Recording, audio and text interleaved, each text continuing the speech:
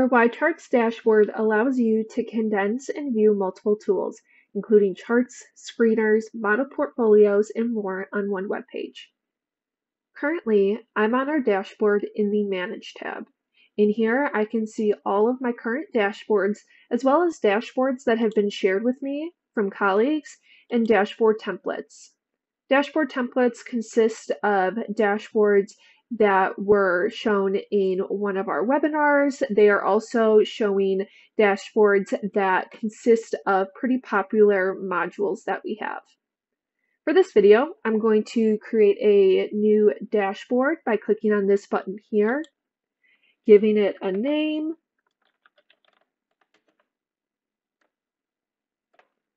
clicking create. As you can see, it's giving me a blank white space that I can go in and customize to my liking.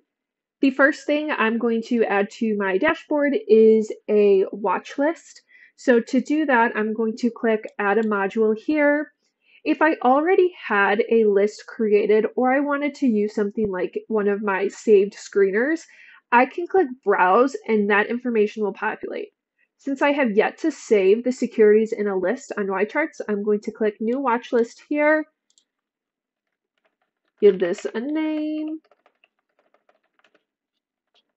and then I can search for securities either by typing in the ticker symbol. I can type in the full name of the security, or if I have a list of ticker symbols, I can easily copy that list and paste it right into this box and they will populate automatically. So as you can see, I'm adding a few different funds, I'm adding some stocks, and let's do one more. Once I am happy with my watch list, I'm going to click Save, and it will automatically populate on my dashboard here. Now that I have my watch list added, I want to go in and add another module.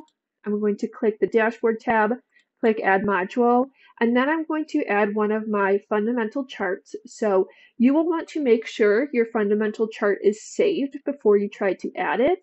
I've gone ahead, made sure all my charts are saved, so I'm going to click Browse, and then it will populate with all of the fun charts I've created, as well as any charts that were shared to me by a colleague. I'm just going to add a chart on the markets and how they're doing. And as you can see, I can switch around the look back period as well. So I've gone ahead and created a few more modules that I've added to my dashboard. I just went in and as you can see, you can add economic indicator lists, some news tabs, alerts, and scatter plots.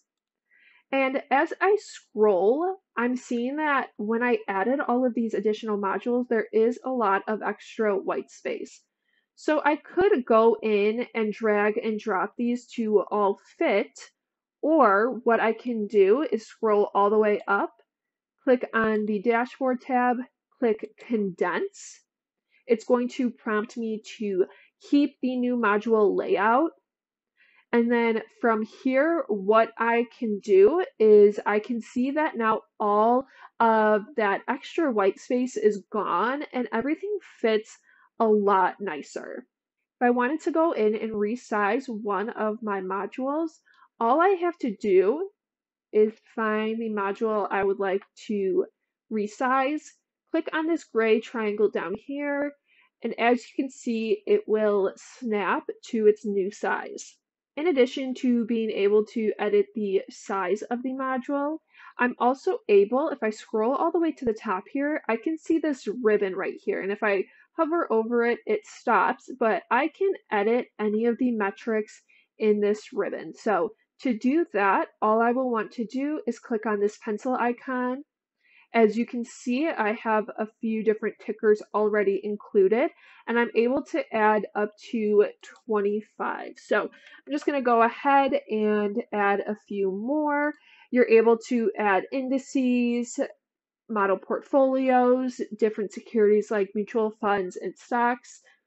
And once I'm happy here, I'm just going to click update and it will add that new security to the ribbon. Lastly, I am able to go in and edit the metrics that are found in the Data tab of a watch list.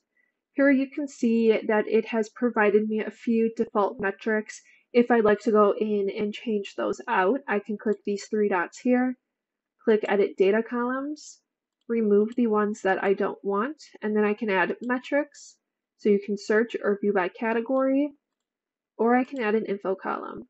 I'm going to add the security name, and I want that to be right next to the symbol. So I'm going to drag that to the top, click Apply, and as you can see, the symbol is here, and then the security name is listed here, along with some other metrics as well. If I want to share my dashboard with one of my colleagues who also has a YCharts account, pretty simple to do. I'm just going to click Dashboard here, click Share, and then it's going to prompt me to choose the client group, and then I'm going to switch from Cannot View to Can View. You see, you will have the option to notify people, and if you want to send them a quick message, you are also able to do that as well. Clicking OK will then confirm the sharing capabilities. If I wanted to go in and just share a specific module, all I would have to do is click these three dots here, click Share Watchlist, and then it's going to prompt you exactly like it did when you were sharing a dashboard. If you have any questions on our dashboard tool, please reach out to your designated account manager.